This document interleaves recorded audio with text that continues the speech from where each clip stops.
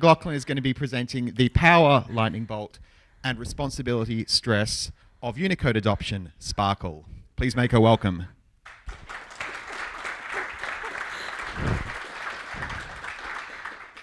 I know I'm the only person keeping you from lunch, so I won't have too many pictures of food, but I can't promise that. So, hi! I love Emoji. I love how broken it is. It's full of... Ugh. So, because I only have half an hour, short story is, because computers, we have Unicode. You should be using Unicode. Unicode is awesome. Unicode gives us a whole lot of power in order to communicate with nearly every written language that ever has been and is currently in use in human society today. If you're going to be using Unicode, you may see stuff like this. The 16-bit representation or the 32-bit representation. There's a little u and a big U. I'm going to be referring to these throughout the talk. In Unicode, you can have an A. An A is represented by this character. Every computer can see this code and say, ah, that's an A. You also have the ability to have a Japanese ah with this particular code. We also have the ability to combine certain characters, so we can have an E and we can have an accent, and you put it together and you have an E and an accent. That's Unicode in a nutshell. And it works. Mostly. You can communicate between computers in different countries, and you can have your code that's being sent around not be mangled if everyone's using Unicode. You may not be able to read it if you don't know Russian, but your computers can. The problem is, this doesn't work for Japanese. I say the Japanese, not Japanese, because Unicode can handle hiragana, katakana, kanji, it can handle a whole bunch of Asian texts, but what it doesn't handle, well, it didn't until recently, is emoji. The Japanese love these little tiny characters that they had on their mobile phones back in the 90s. You could send a little picture of a horse or a penguin to your friends. This was all implemented by the Japanese network carriers, so your telecoms and such. None of them used the same codes. These were all in private character space, so none of the characters matched. That all got fixed. And what they did was, once they consolidated it all, they went to the Unicode Consortium. Isn't that a magical word? The Unicode Consortium. It's a bunch of linguists who have regular meetings, and they decide where characters should go in this great big Unicode table. There's 1 million character spaces, a bit over 1 million, so you can have all the characters you want. The Japanese telcos tried to get emoji into Unicode back in the early 2000s, and Unicode went, no, this emoji thing's probably a fad with you lot. Came back in 2007, and it got added, and no one noticed, until Apple came along. Who here has an iPhone? Who here has emoji on their iPhone? Yeah, emoji. Apple was creating the iPhone and putting it into the Japanese market. And they realized that, hey, we should probably add this emoji thing because the Japanese market like it. So iOS 2, 3-ish in Japan added this as an extra for the Japanese SIM cards only. And the Japanese loved it and they bought all the iPhone. About iOS 5 or so, they decided to just add this as a hidden feature on everyone's iPhone. So story goes that one day somebody in the US picked up their new shiny iPhone that had iOS 5, playing around with the settings, and went, huh, I can send a picture of poop to my friends. And they sent it. And someone received it and said, hey, how'd you do that? And so it starts spreading about. Because it started with the iPhone in Western society, people attribute emoji to Apple, but it's not. Thing is, this is back in 2010, so we've had emoji for a while now.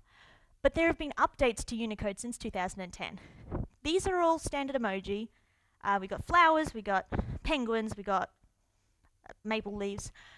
We also have squirrels now, or a chipmunk. We also have the wonderful Vulcan sign, which is wonderful. And, you know, paper clips and such. We also have at the end there, man in business suit levitating. Who here remembers wingdings? Yeah. So in 2014, wingdings and webdings were put into the Unicode standard for backwards compatibility.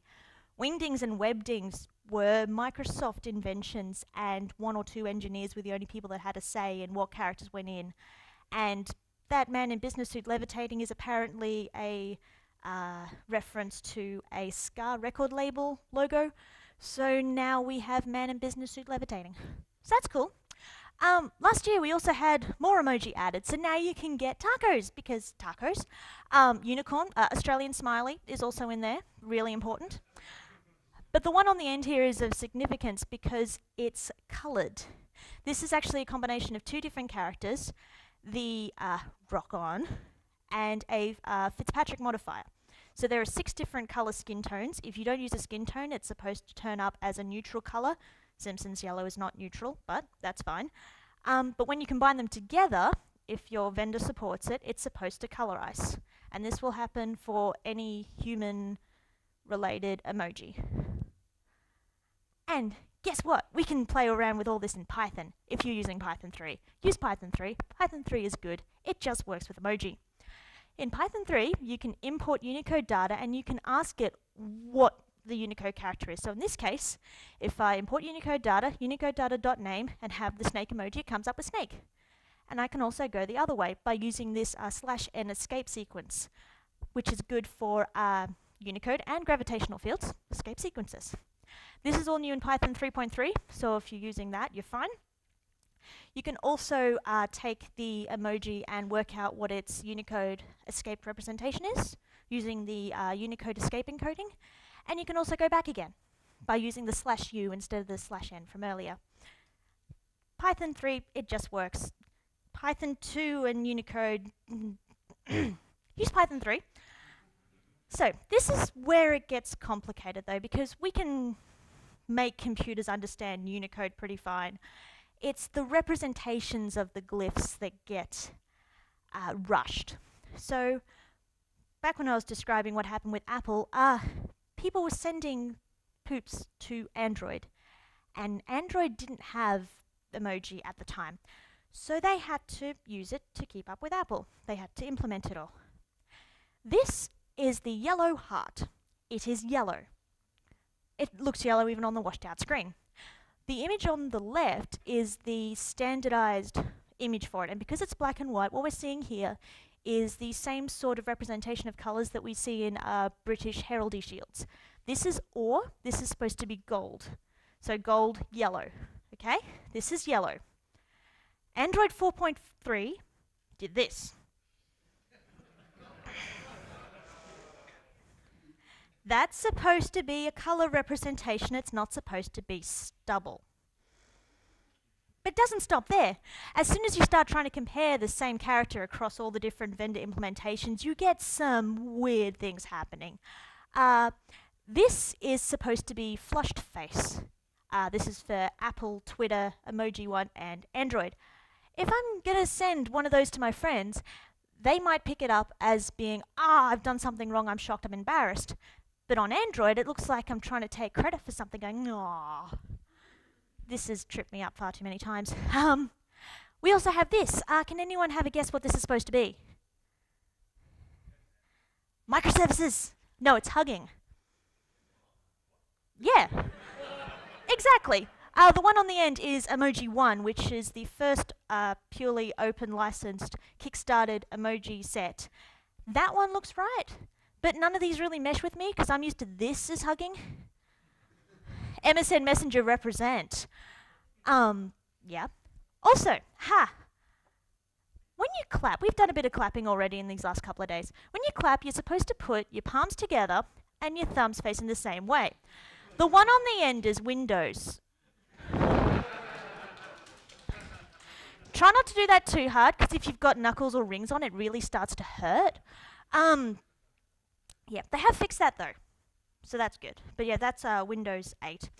Oh, and sometimes it's just like, what could this be? Any guesses? Blonde.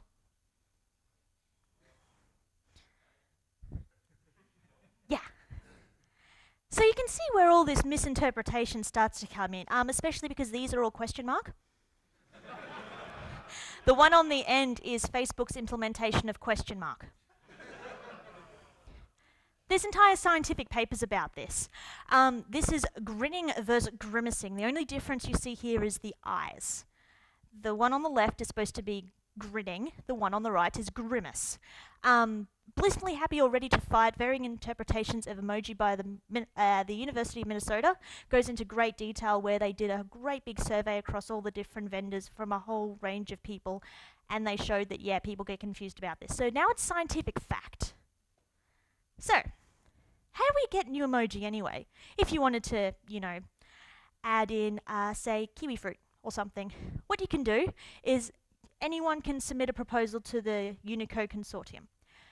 But it has to go by some guidelines because there are guidelines for these things. If it's for backwards compatibility, you're great. The one on the end here is the Yahoo Messenger Cowboy, which is now in Unicode. So that completes the set because backwards compatibility. Also, if you're going for completeness, there was one version of Unicode which didn't have the complete zodiac set. Okay. Also, if it's really frequently requested, such as unicorns, it'll get in. The internet. Things that won't get you accepted is if it's too overly specific. So we already have wine, martini, and tropical fruit drink. So getting an old-fashioned in there probably won't happen. Also, you're never, never, never allowed any logos or brands. Yep. So you can see there how Apple's implementation is now out of date for the headphones. Topical. Also, absolutely no fads or memes. So, the Star Trek stuff is, yeah, okay, it's 50 years old now, so that's fine. With all these new emoji, though, you're going to have problems with backwards compatibility if your device, your computer, your operating system doesn't support the new versions. You're going to get what is known as Moji Bake or Moji Bake because I'm a Westerner and I absolutely am horrible at pronunciation and I like to mash all my vowels together. If you're using newer emoji and you're sending it to someone who doesn't have the new Unicode standard, you're going to get either wonderful diamond-shaped boxes with question marks, empty boxes, or nothing at all. So that's going to be fun. Did anyone notice the sign outside when you came into this room, which had my talk title on it? That actually worked this time. I'm impressed. They're using some sort of Windows 8 out there, and I can tell because of the emoji. So they're probably running IE, and let's not try to... let's be nice to the conference venue and not try to interact with their systems too much. One place that Unicode has to work, though, is domains. This is a valid URL. Spoon.ws. Spoon is one of the new Unicode 9, which happens to be one of the free URLs with only one emoji, and I have registered it. Spoon theory is all about people with physical issues having to have an amount of energy to be able to get through their day, and I have a link to this, and I thought it was a good example of how to use emoji in URLs. But for all this to work, there needs to be a standard. That standard is RFC 3492. And what it is it allows you to take emoji or Unicode and pass it into ASCII only. The actual algorithm for this is complicated, but what it means is you get this XN double hyphen URL. So if you're going to say Chinese URLs, you may see the XN in there as well. So how do we actually get emoji into things in the first place? If you're on mobile, normally, at least for Android, you have a little smiley button near your enter key. There's a separate button in iPhones, which I don't have, but apparently there's a separate button just for emoji. If you're using a Mac, you can press the Command Control space and it brings up a nice little dialog box. Other platforms, your mileage may vary, but there is a Python solution for this now. Kenneth Wrights, who you may know from wonderful things such as requests, now has emoji for humans. EM Keyboard is pip installable, and you can use the Unicode name to search, and it will copy it automatically into your clipboard for you. So you can have cake sparkles all the time. Or, instead of using all these soft keyboard options, you could make an entire emoji keyboard. Tom Scott, English hacker, decided to put together 14 mechanical keyboards, a little bit of Lua script, a little bit of AutoHotkey, and made an emoji keyboard. It filled a desk and it worked. and it was awesome. There's a video online, The Art of the Bodge, which is really interesting. This is the same gentleman who also made an emoji-only network. You can tell how well that went. It got shut down about a year ago now. You can imagine why. Yes. Anyway, in the web, I am an operations engineer. I spend a lot of time making web stuff, cloud. In the web space, if you're using, say, Twitter or something, you have so many emoji. But if you're on GitHub or Slack, you use shortcodes. So if I want to have cake, if I'm on GitHub, I can use cake, and I get cake. And this is great because I don't have to have an emoji keyboard locally. I can just type out what I want. However, if you're on HipChat, instead of using colons, you use brackets. But then you get cake. But cake is not equal to cake. The implementations of cake are different across different social networky thingies, and that's really annoying. You also get issues such as on GitHub, you have the ship it squirrel. Ship it squirrel is not an emoji. Party parrot is not an emoji. Sorry. You could apply for Party Parrot to become an emoji, except emoji cannot be animated, so you can't get the thing going, but that's fine. There's cross-platform compatibility issues here, so it is a dodgy hack, but it works, mostly. If you have this on your system and you have any say in how it's implemented, please let me disable your autocorrect. Please. Because there are so many times where a simple smiley changes into a really, really, really happy smiley, which is also great if you're wanting to do, say, IPv6 stuff, where :100 will turn into 100. Also, misinterpretation. I see the $$ as embarrassment. Most platforms see it as money mouth. I don't want to know how this person got money in their eyes. Anyway. Reading them back. So if your platform supports it, there is native support in your system.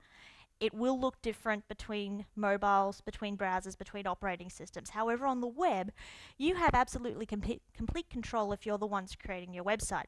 If I have a suggestion, just one suggestion that you take away from today, use fallback. You cannot rely on your users' systems being able to present the same emoji as what you experience. The next slide is the only slide in this presentation to have actual emoji. The rest have been images because I wanted to show vendor differences. I'm running Ubuntu. That's how emoji renders on Ubuntu 16.4 as standard. They're black and white. They look like wingdings a little bit. There's no color. I don't know what the second last one on the top row is supposed to be. I have an entire website which has this and fallback options so you can see how your emoji look. Glazon.com, Unicode test. The one on the end is supposed to be a kiwi fruit, but this machine doesn't support Unicode 9, so that's fun. If you want to do the basics of this, there is the Twitter client-side implementation of this called Tweemoji, which replaces the Unicode characters with just the image. However, I think we can raise the bar here. What we can do is we can use a combination of highlights, mouse overs, and web accessibility to make it universally readable and discoverable what the emoji is supposed to be. So we can have something like this. Tumbler glass, often depicted as whiskey, is now an emoji. Yay! But what we can do is we can have this sort of setup with our image tag, alt text, title, and ARIA label. Use PNGs. SVGs are not universally supported across all browsers yet. PNGs are. Use alt text as the actual character itself. With alt text, if you copy, highlight, and paste it, it will copy whatever's in the alt text. The alt text and the title text are different. The title text is the mouse over.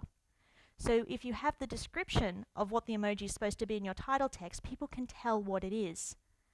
And also for extra bonus points for people with screen readers, describe what the emoji is. So then they don't just have breaks in the middle of what they're trying to read out. I have a proof of concept implementation of this, which is pip installable and is also a Django model template renderer widget thingy called Emoji.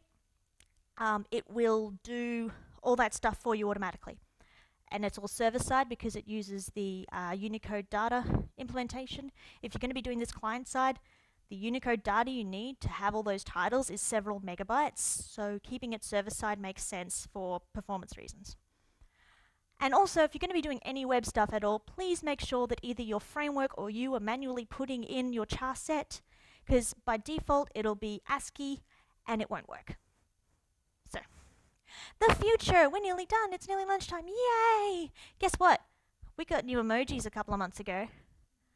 We have such timeless classics now as shrug and facepalm. There's kiwi fruit, as I mentioned.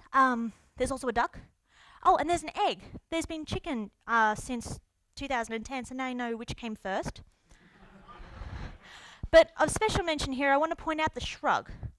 This is now one character. This is what you used to have to use.